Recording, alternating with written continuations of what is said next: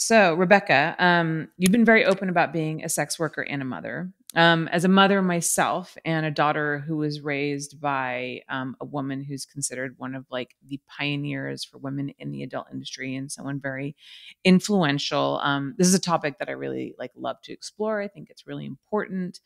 And so, my question to you is, how has fulfilling both those roles been for you, and what have been some of the challenges that you've come across?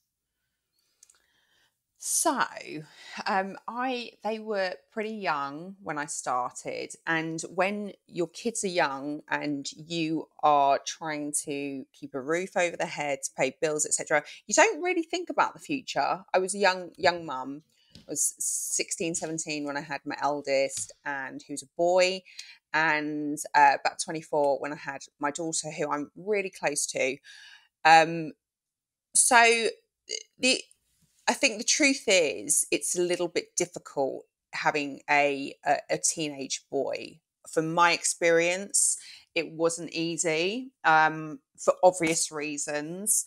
Um, if you're an active, it's great now that they're older, etc. But when you are in a career that is not only keeping your direct family, supporting direct family, there's other members of the family that you start looking after, whether that's your grandparents, etc. You've also got you're putting your kids through private school and things like that. It's really hard to compromise your security for the sake of the internet. Now, what happened was, I feel it's probably even going to be even harder because today youngsters, young teenage boys and girls, but I feel I didn't have such a bad experience with my daughter because she wasn't looking for porn or anything like that.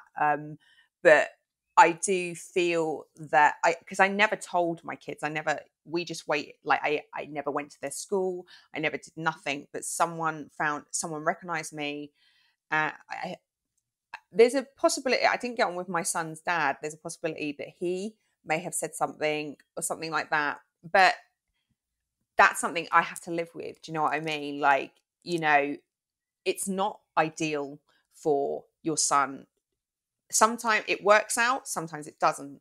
But from my experience, I feel that, it just wasn't ideal for my son. I mean, he's, in his 20s now, but it was a lot easier having a daughter who I'm so close to her, but it was difficult anyway with my son.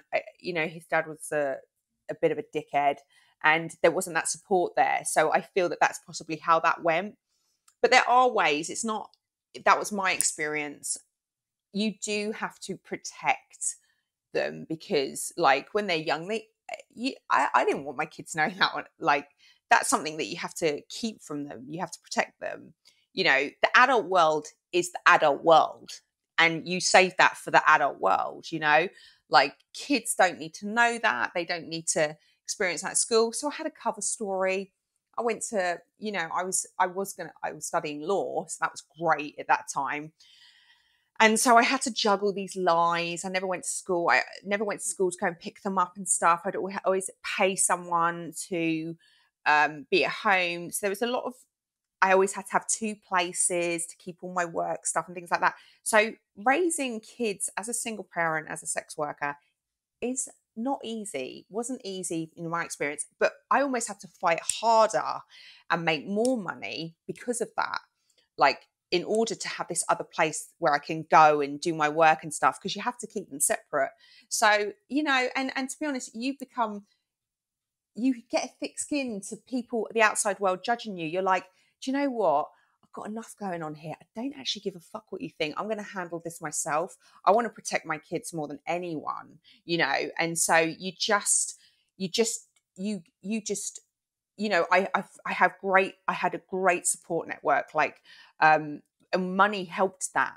My kids went to private school, and they had great people who would look after them in the week, and then at the weekends, I was kind of like, I'd say like an absent father. Do you know what I mean? That would go away for work and then spend time with them at the weekend. So that's kind of what it was like. I've got really close to my daughter in the pandemic. Like, you know, we always had the good times and stuff like that, but we've really bonded in the pandemic. And she's just amazing. You know, she's just, I really am close to her. But unfortunately, I'm not very close to my son. And shit happens. Like, that's life. And, you know, nothing's perfect. I'm never going to sell someone a perfect story. And, you know, that is life. Mm-hmm. Yeah. I do you think that perhaps it was harder for your son? You said because he's a boy. Like, did he find like your videos and then, or you think someone just told him? I think someone told him, and I think he was teased at school. Yeah, I that's the hard part. But as he got older, I remember him going, he loved meeting all my friends. Like when he was like 17, 18, he was like, I Yeah. love this side of this world. Yeah, yeah, You know, yeah. but I think there was resentment from him in the sense that, you know, and you know what, like when this video gets posted, there will be lots of hate. There will be lots of, you know, when I talk about my son, and you know what, I know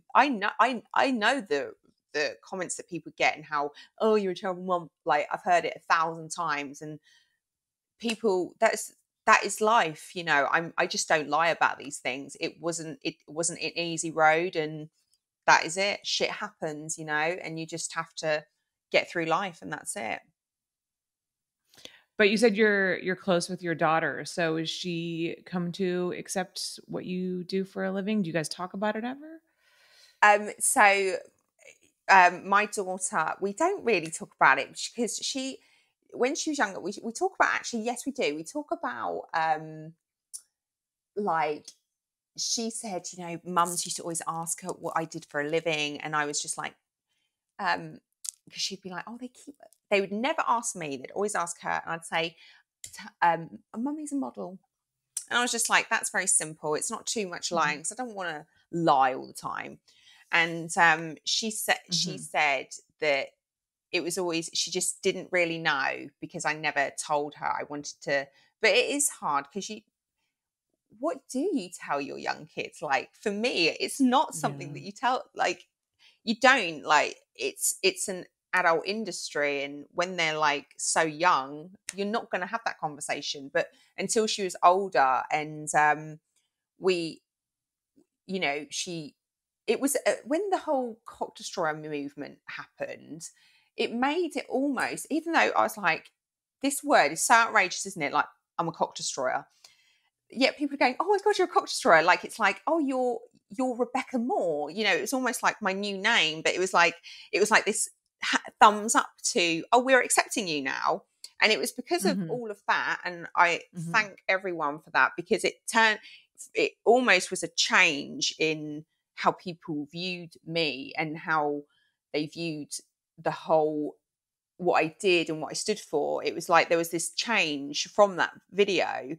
And my daughter, I think, because I all of a sudden had the community being wonderful and me doing all these other things, my work was, I could kind of like, I was still doing porn films and still doing escorting, but I was doing these club appearances, I was doing pride appearances and things like that. So it's kind of like it all almost sort of gelled into one a little bit. And then we've had conversations and things like that.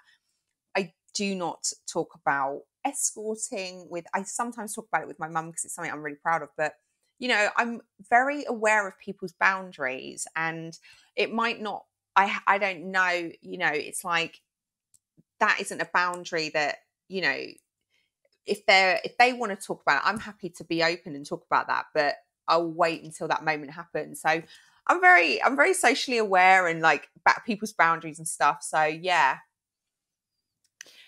That makes sense. Yeah, I've spoken to a lot of other mothers and sex workers as well, and it's always like that question of when do you tell them? How do you tell them at what? Because you're right, when they're very young, it's obviously not an appropriate thing to say.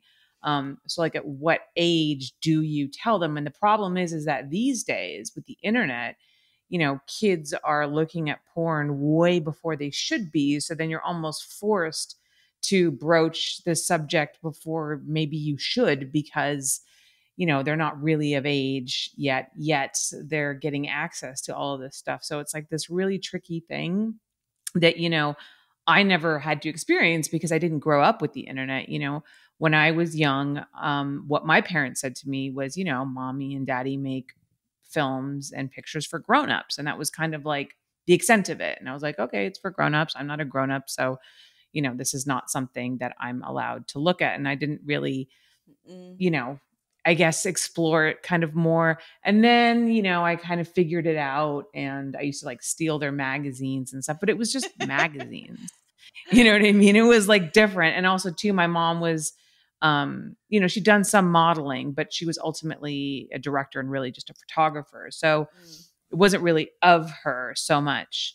But yeah, like I just, when I think about, my daughter and how I'm going to deal with that when she's older, because yeah, I mean, the internet is just like something, it's kind of forces the conversation perhaps before anybody's ready to have that discussion. So it's such a hard topic. And I'm just always, curious about how, different mothers deal with it. But I will say that I find that most of the time, almost every mother is like, I'm doing the best I can, but it's still a struggle. And I don't have like the perfect solution to that question. So I also think that if you've got an excellent relationship with your child, which I feel that's I possibly didn't have with my son because of, issues with his dad, I've always had a strong bond with my daughter.